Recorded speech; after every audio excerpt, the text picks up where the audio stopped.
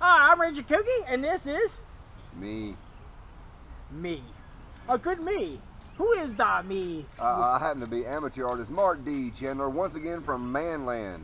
And Ranger, you happen to be here in State Line, Mississippi. Yeah, I came to visit another YouTuber. Alrighty. For Chop Shop. What is Chop Shop? Well, we're going to find out what Chop Shop is. Me and Donnie started it with the bow light stove. We showed you a couple items that you could use with charging your phone in case you need emergency. So we're going to see what this all is all about. Well, what we got there, what we got there, what we got there? Well, we got the Condor. I think I said that right? Condor? Let me see. Take my glasses off. C-O-R-O-N-A.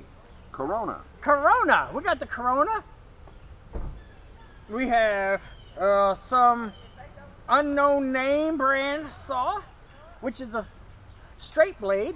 Then we have the short. That's mine, and I got that from the dollar store for $1. $1. So basically what we're going to do, we're going to talk about these saws and what we like about them and what we don't like about them. So, your saw that you use, what the hell you like or dislike about it? Well, I've noticed right off the bat, I've not used it a whole lot. I mean, it's not like I'm out there building a log cabin or anything. But I have taken this out there with me. As a matter of fact, the very first person to ever use this was you. The day, like True. 2 days after I bought it. But we've taken it out there in the woods and we've actually used this thing from time to time. And I have to admit, for $1, it's not bad. However, I got a feeling that the blade, the metal, I don't know what kind of metal this is made out of. I know this is all a plastic handle. What I don't like about it is I don't think that the metal is actually going to hold an edge. That's my thing. But like I say, for right now, it's been holding up pretty decently. So, yeah, the curve in the blade, you think it's good or bad? I feel like the curve in the blade is actually, from my experiences, I like the curve because of the natural motion as you're pulling. I don't pull straight across like this. No. I never have. So I'm usually pulling at an angle, and when I do that, it maximizes the pullability of your saw. Now look at it, it's really thick. That's a thick blade. It goes downsized to the thinnest. This Condor Corona is a little thinner than hell, and I bit the hell out of it a couple of times. And we got this straight blade. This is my blade. I use it for my bug out bag. I never use it, so I'm going to give it a test. These two blades are sharp as hell. This one's been used a lot, so it's not going to be that sharp. So we're going to do a test. I want Manland to do a test with my Corona versus his blade. Okay. Now. So we need little pieces of this big, and we need one stick as a time. Which pick your one for your time. I want to say this one right here. All right, we're gonna keep this for tan. We're gonna cut some wood for a burner, and we're gonna do. He's gonna saw pieces. Each piece with each saw. All right, let's take a look. Now he's going to be a judge for his saw versus the other saw. And you've got some oak here, don't you? Yeah, that's oak, so it could be hard stuff. Hard stuff to cut through. I'm going to try to do this non-stop so y'all can get an idea.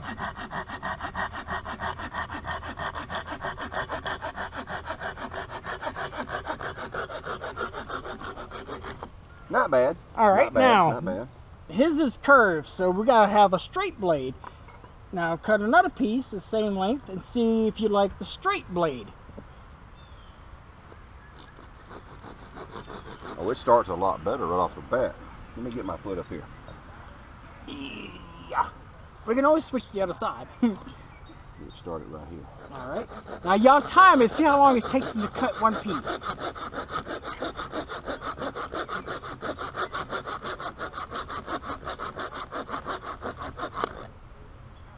Trying to get away from the stump. I'm also helping him, so I should back away just to see if you was alone out in the woods and you had to saw this piece alone. So I'm not going to help him. I want to aid him. This is part of Chop Shop to find out which blade works better for you and which one's more practical. Okay. All right. Finally. We got 3 pieces of the equal value. We're gonna put that on the side. Now we're gonna grab this piece and we're gonna use the Corona. Okay. Now it's not quite as thick. Yeah, this is not thick as like the other 2 pieces, but now he's gonna do a test. Now remember, I use this one a lot, so it might be a little duller than the rest of the blades. Now, what I like about it right on this, beside the bent blade, is the fact that it has a longer reach. It's actually taking out more material. so if I have a question, so if you was in a survival mode and you want to try to save your energy as much as possible but cut the wood you need to survive, what saw would you probably pick out of all the saws? Right now it feels like the one that I'm using now is actually doing the better job. It feels better. Thinner blade. Yeah, that So we got actually took less work, and I was actually tired on the third sawing, but it was less work. So basically, the saw, and I don't know about the weight. What do you think about the weight? Well, I for don't know. compactability, Yeah. right. No. Well, to be honest, Pick those out of 2, which is the heaviest. mine seems to be a little bit heavier. Okay, even though so it's the smaller of the 2. okay, trade to the heaviest and to the lightest that you think of. That's actually lighter. Okay, try your blade. Yeah. Yeah, that's definitely lighter. That's surprising. So we got this big long blade. I have a Tom Kitlerwood made me a pouch for it, and I slide it into my vest. Y'all seen this on my vest. So now here's a question: you try to save energy with a longer blade, it would work out more than the shorter blade. Looks like you're using a lot of energy. It's definitely a trade-off because of we're thinking about a bug out bag, and you want something lightweight, you want something small and compact, and you're going to use this in an emergency, but you're going to want this thing to actually perform for you. All right, let's see about them clothes. Well, like I say, there's not much difference between the long one and the 2 shorter versions. I would have to say I was kind of really impressed with this one. That's cool. All right, well, this is Chop Shop on Ranger Kooky's side. We're just doing a little interview about the saws we have here. Me and Donnie did an interview with the Light and the energy source you can use to charge your phone up with. So Manland chooses the big, long, and light saw for survival. Anything else? Any thoughts? My thoughts is this. Well, you said you use this one here a lot, right? I use it a lot. Okay. I mean, that's the main saw I The fact use. the blade is so thin and it did bend on you, that's something that you want to watch out for. This is the dollar store version. I don't know if they had it reduced, but I did get it for an actual $1 and then the tax. And so far, this has performed for every little thing I've ever used it for. Yeah. I'm not a major person to go out there and do a lot of sawing and hacking. I'm a camper, which includes a lot of firewood, but to be perfectly honest, in my experience, what I'm used to, I actually find a lot of the debris and stuff that's on the ground, and usually just break it up my knee or something like that. But I've had to use this saw that I've had with me a few times before. To be honest, I would much rather have a saw than an axe any day of the week when it comes to camping. Okay. Action. So, your final thoughts would be using a saw more than an axe or a machete. That'll probably be my next chop shop is a machete. See which one you like the most. That's right. To me, a saw is a very necessary, very valuable piece of equipment or gear to have in your backpack. It depends on what kind of money you have at the time and how much you're going to want to spend later on, when you have that extra money to spend. But for now, definitely get you a saw. The number one thing you're going to want in your backpack to start out with in a survival, bug out type of situation is more or less a good knife.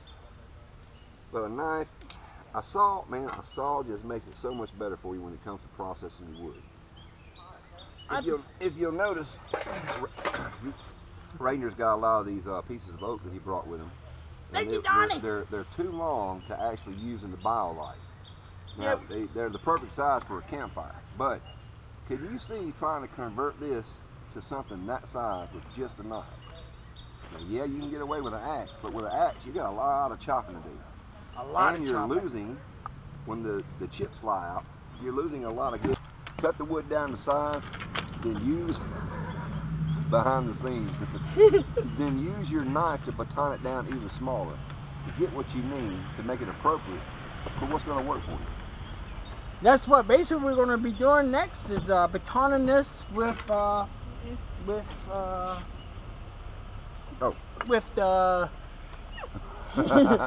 this is a special knife. It's going around town. We got names all over it. Tell them more about it. This is the Glock from around the world. See, Glock around the world. All right, and it started by Gear Nut. Now, the person who had it before me was actually Arm Rogue. And this is the very first. This is Chris, also traveling around the world. We got They both showed up at my home at the exact same time. Now, that is a YouTube first. And this is going to be a secret video with Chris watching and enjoying the show. Ain't that right? Yes, indeed. Hey, that's Larry. Oh, well.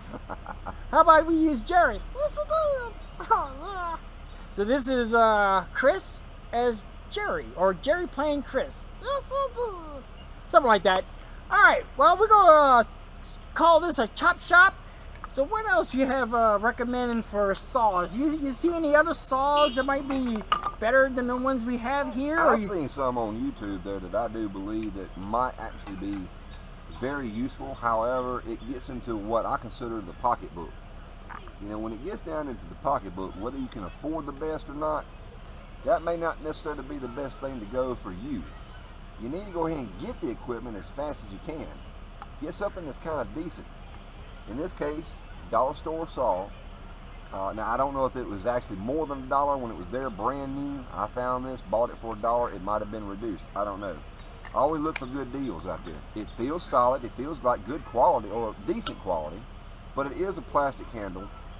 And my fear, like Ranger was at one time, yeah, this little plastic deal here may eventually break. It may fail. I'm not sure, but it's solid. Now, but I wouldn't sit there and try to drill no nails with it or anything. Yeah, I mean the quality of quantity. No, I got it right. Okay. Quality of classic. Damn it! Whatever the word I'm looking for. The making of the saws and how they're made with their safety device is more important than anything else. So safety's involved too. Make sure when I first bought this thing, I had a leather glove and I just skit myself. I'm talking about I cut through the leather glove into my skin and I bled everywhere. So you better be careful. That'd be a vampire horror movie. Yeah, that. So now we're gonna leave you with Chop Shop, and to the next video. What's the next video gonna be about? Well, and who's gonna channel? Both. I think what we're gonna do is I'm gonna end up moving over to the Manland channel on this chopping test with the Glock here because I want to process and baton some wood to put in that there BioLite stove. And Chris is coming along on my side. Hey, that right, Chris? Oh yeah, let's go. All right. I'm going to sum it up this at the Chop Shop at the Ranger Kooky show. See you next video. I might be going with Grumpy, so Grumpy, be ready and bring out your machete. Until next time, this is amateur artist Martin D. Chandler once again from Manland. And Ranger Kooky from wherever he goes. Y'all take them easy and take them cares. Damn you, boy!